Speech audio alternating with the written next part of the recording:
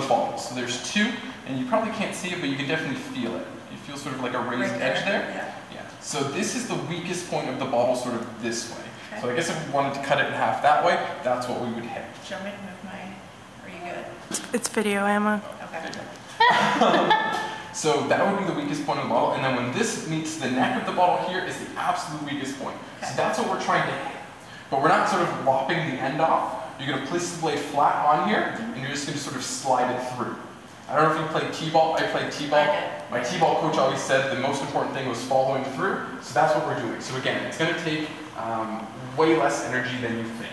The bottle is doing most of the work. There's probably close to 90 psi in this bottle. Okay. That's about 2.5 or 3 times what's in a car tire. Okay. So the bottle is doing most of the work, and it's ice cold. This glass is nice and brittle. Okay. So put this in your back hand or your left hand. Hold her tight, and you're going to sort of point it down that way. Press the blade more or less flat on there. Let's see if I can find that. Misplaced it. There we go.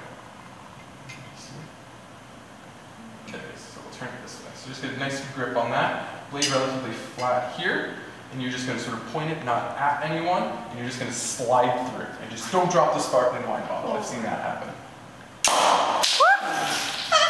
There you go. So.